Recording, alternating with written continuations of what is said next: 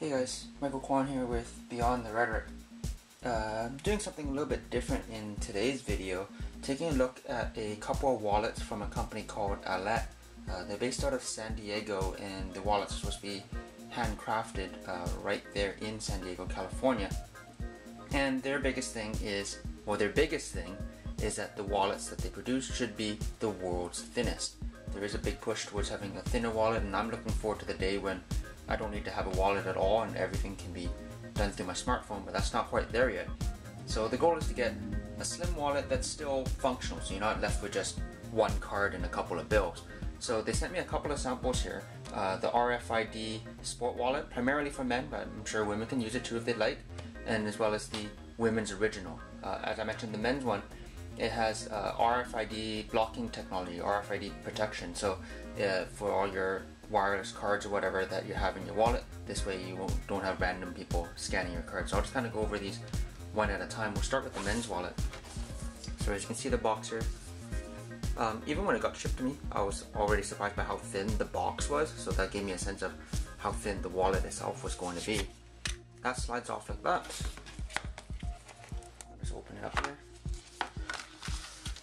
So it is genuine leather on the outside, feels nice and soft and supple. The wallet's smaller than I expected, not only in terms of thinness. Here's my regular wallet here. I have a Kenneth Cole, and it's bulky. I really like this wallet, but it's as you can see, it's clearly quite a bit thicker, and obviously there's stuff in my wallet and not in this one, but there's still a definite difference there. But even just like the footprint, you can see there that the Allett wallet is also smaller in footprint. So on the inside, this is not leather. This is going to be their special nylon material, which is also the same as what you have for the bill area here.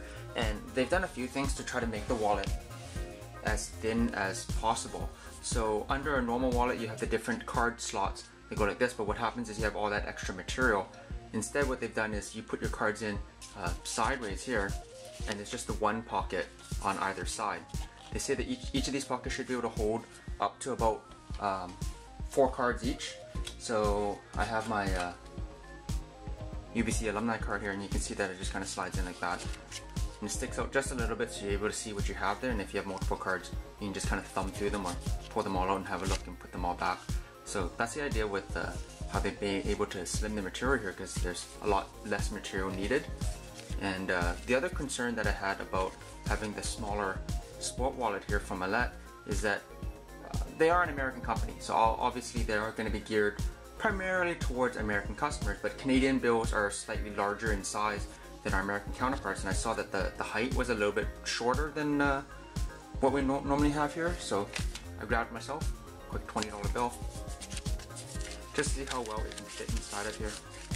And you can see that it's actually kind of perfect, right? Like there's a little bit of give, but not very much there in terms of height. So you probably don't want to carry a lot of bills, but again, if you're kind of moving towards having a slim wallet to begin with, you probably don't want to be carrying that much paper money anyway. So you can slap a couple of credit cards and your driver's license in here, up to a total of 8 cards, and you can see that, yeah, it is really thin. And yeah, the leather's really nice. You don't really see any of the Allett branding. It just has the RFID thing there to let you know that it has the special material stitched into it that protects from errant scanning. So that's the RFID sport wallet. Pretty nice, I think. This doesn't have a lot of huge personality or in your face, but I think that's kind of the point of having the slim wallet to begin with. You just want it to be clean and simple. So I'll put that aside.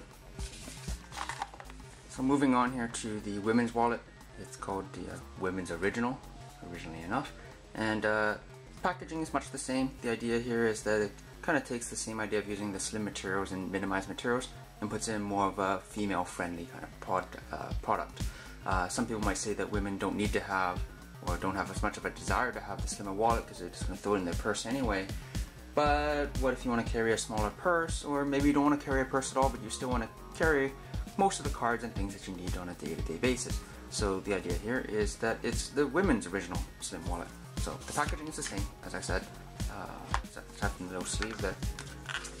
The wallet itself is bigger than the Sport wallet, of course, but you can see that it is almost just as thin, using the same kind of leather material, nice, soft and supple here. You have the coin pouch on the back with the same nylon material on the inside there. Carrying a lot of coins is going to bulk up your wallet significantly, so it's nice that it's there, but you may not use it all that much, or you could use it for other purposes really. There's a magnetic clasp, pretty stylish there, and again, there's no real Allett branding on this at all, so that's neither here nor there, that's a personal preference thing. Same kind of nylon material on the inside here, and opening up the billfold area, you can see that there are 2 spaces here for keeping your currency separate if you have Canadian and American money if you go shopping or something like that. So there's the separation there for the bill, and instead of just having the 1 slot on either side like the Sport wallet, you have 2 slots on either side. So if you happen to be collecting the McDonald's stamps, you can see that it just fits in just like that. And again, you should be able to fit about 4 cards per slot, so you can have up to 16 cards here should you so desire, but if your goal is to have as slim a wallet as possible, you may try to minimize how many cards you have in there at any time. And again, here's the $20 bill, give a sense of how much space you have here. And that's, the first pocket is obviously very deep, but I think the second pocket is slightly elevated to help, yeah. The rear slot is slightly elevated to help separate the space so that it can remain as slim as possible. So that's the women's original wallet. Check that out. And I think they call this color aquamarine, but the wallet does come in a few different colors as well.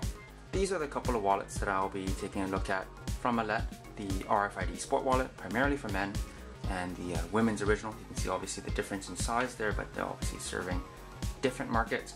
And these are a couple of the thinnest wallets that I've seen. And yeah, thanks for watching. I'll put up several more pictures and a full written review up on my blog at Beyond the Rhetoric. That's btr.michaelkwan.com. If you like this video, make sure you hit the like button, comment, let me know what you think, or if you have any questions, and be sure to subscribe to the YouTube channel for more videos about all these different products I'm looking at. I do reviews on smartphones and things like that, so you can see some sample footage and all that good stuff. Again, thanks for watching, and I'll catch you guys next time.